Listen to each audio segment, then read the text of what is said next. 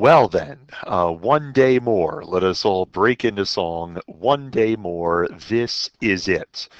If we were to have gathered in class, I would have had pre-work for you. I would have had these 4 questions in some document that you would have looked at before we began, and then you would have showed up to class and said, "Whoa, you got to help me with some answers to these things," and I understand that. I want to work through, at the very least, this one and this one, because on final exam day, you are absolutely going to have some fundamental theorem question, and you are absolutely going to have some net change question. So let's talk about those. These are screenshotted from actual final exams. They appeared on final exams in this form. So if you're looking for, hey, what's he going to ask us about? This is in the pail. Let's see how this goes. Looking for g of -1, g prime of -1, g double prime of -1. Well, what's g? G is this function that we can't see. This is the f function. This is the g function that we can't see. So we're going to handle these things one at a time. G of -1. Well, this is g, so g of -1 takes this -1 and puts it here. Integral from -4 to -1 of f of t dt. Well, what's that?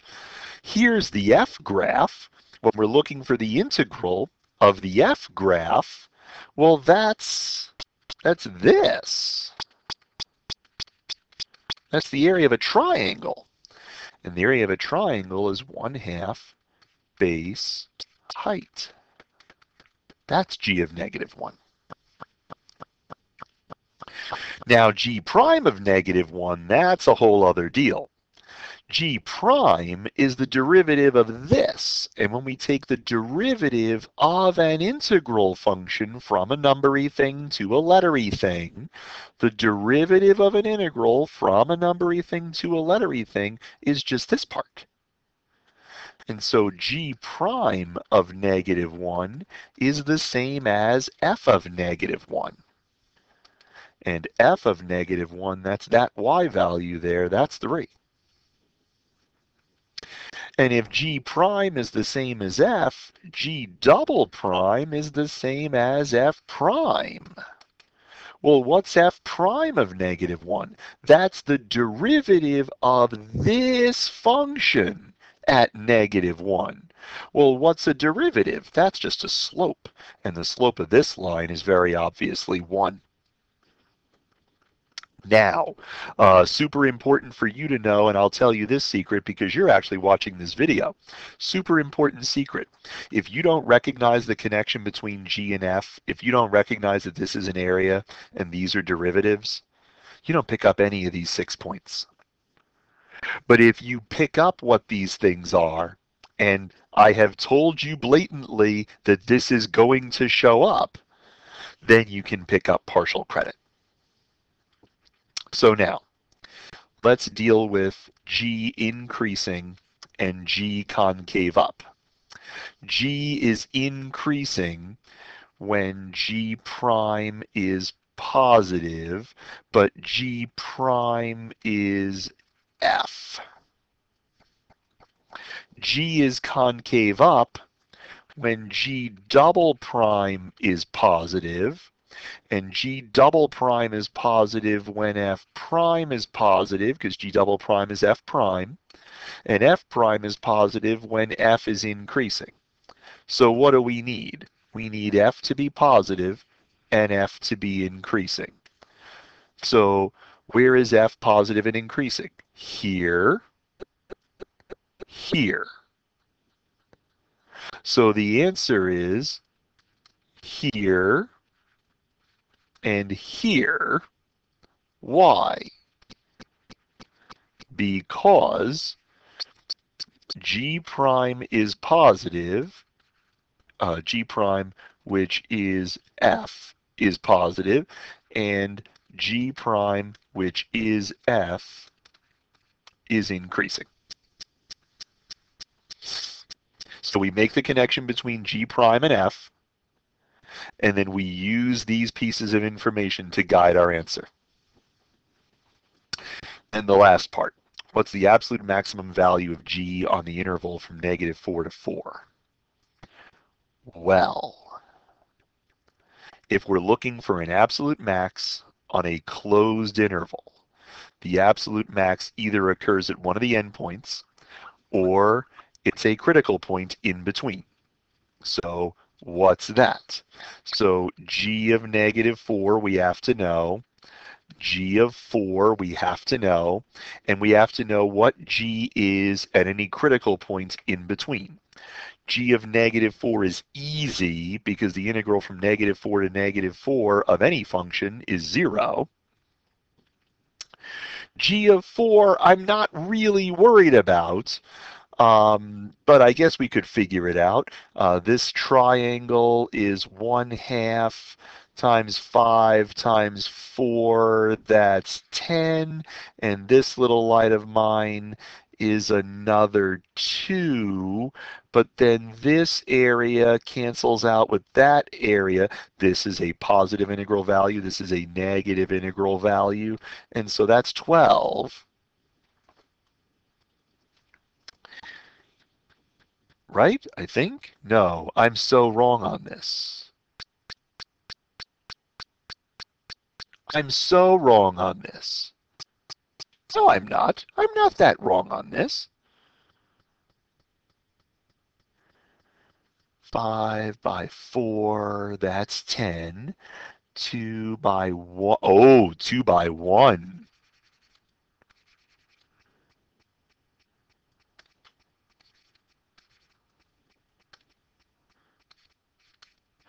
That's 2, but that's only 1. The scale is off. And a 2 by 1, that's just area 1. Okay, much better. So now we look at critical points. Where are critical points? Places where G prime is 0. Well, that means places that F is 0. So where is F 0? F is 0 here, and F is 0 here. And F is positive, F is positive, F is negative. Positive, positive, negative. We don't care about this critical point because the derivative doesn't change from positive to negative. We care about this critical point because the derivative changes from positive to negative. We figure out what G of 3 is. And G of 3 is this 10 and that 1.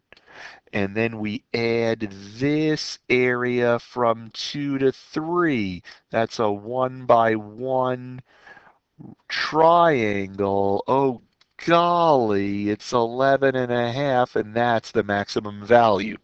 So now you know that my PDF that I've posted is oh so very, very wrong. But that's fine. That's fine, right? Oh, let's just do this in real time and be super vulnerable about it. Let's do this in real time.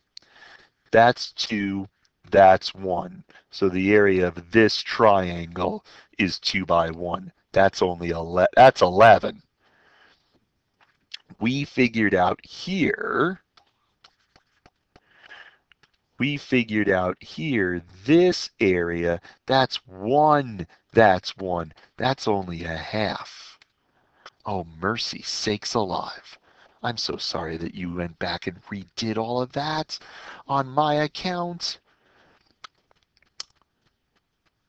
Okay, well, if you stuck to the end on that, good for you, right? Hey, how about that? Let's deal with the Mupiter question. On the Mupiter question, so this is the rate at which kittens are born. And kittens die at some constant rate. So this is how they're born, and this is how they die. And you can guess when the question was written. So what are we interested in? So let's look at some interpretations. B of 6 is 26.195. B of 6 is this number.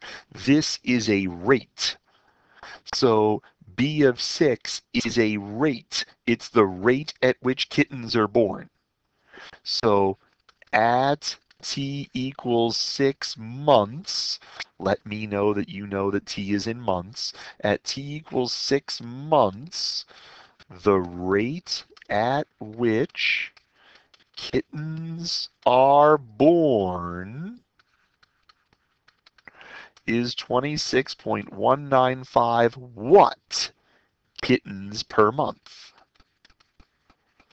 There is no calculus to do here. We're just looking at what rates mean. Then B prime of 6. Well, B prime is how this changes. So again, at t equals 6 months, this number is referring to the rate at which the birth rate changes. The rate at which the birth rate changes is 31.862 what? So this is kittens per month. Time is measured in months. It's kittens per month per month. Then you have an integral. We took a rate and we integrated. We got a number. So if we took kittens per month and integrated over months, we get a number of kittens. There were 1,082 kittens born during the first 12 months, or during the 12 months of the year, or whatever. So now, we determine the maximum number of kittens in the time interval from 0 to 12. So what's that? So let's consider some things. Here's 90. Right? This is the rate at which kittens die. So through this time interval, there are more kittens being born than dying. Maybe that's a max. Here there are more kittens dying than being born. This is not a max. Here there are more kittens being born than dying. Maybe this is a max. Here there are more kittens dying than being born. Here there are more kittens being born than dying. Maybe this is a max. Sorry. So there are 3 places to consider, 3 times that we worry about. And because I've done all the pre-work on this, I know that this time is 3.7461, and this time is 8.7673, and this time is 11.8194. And each time we figure out what the integral is from the beginning of the year to that time of the rate of change of the population of the kittens. So how many are born minus how many die per month. This turns out to be 147 cats at that time. If you do the other integrals, they turn out to be 64 and 25. That's the max. So we would show the other 2 integrals. I'm not for sake of time. We would show the other 2 integrals, but this one's the one that generates the maximum number of kittens. Okay? Okay.